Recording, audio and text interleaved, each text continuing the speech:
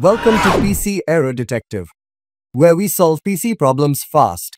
In this video, I'll show you how to delete Windows Update files step by step. If you find this video helpful, please subscribe to the channel. Step 1. First, right-click on the Start menu at the bottom left corner of your screen. This will open a context menu. Step 2. Next, click on this PC from the list. This will open the File Explorer. Step 3. Now, double-click on Local Disk C to open it. Inside, find and double-click on the Windows folder. Step 3. Once you're in the Windows folder, look for a folder named Software Distribution and double-click on it. Step 4. Finally, double-click on the Download folder.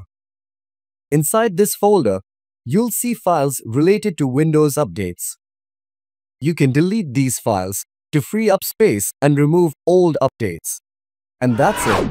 Thanks for watching and stay tuned for more videos.